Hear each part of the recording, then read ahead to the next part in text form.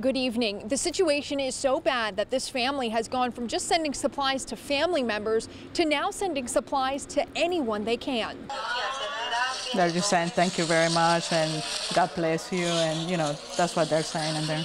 Shipped all the way from Polk County, you can see food being handed out to patients at a hospital in Venezuela. We're sending toilet paper, medicine, canned food. For Heidi Dyer and her husband, it all started 2 years ago. We got a phone call saying that they needed toilet paper. Now, every few weeks, they send supplies to Heidi's family members and a growing list of people in need. They make $4 a month.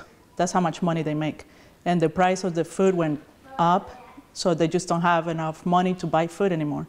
And they go to the stores and everything is just empty. The country is facing severe food and medicine shortages and even basic supplies. Any of the other humanitarian crises that are around the world, this one rivals anything going on right now. It's very bad down there. As the situation gets worse, they hope to send even more. We just have everybody texting us and saying that they just don't have anything. For fear of safety, they didn't want to talk about the political situation. All Heidi can say and hope for: we just hope for the best and things are going to change. Obviously, they need as much help as they can get. If you would like to send supplies or donate shipping costs, I've put more information on our website, WFLA.com. In Polk County, Melissa Marino, News Channel 8.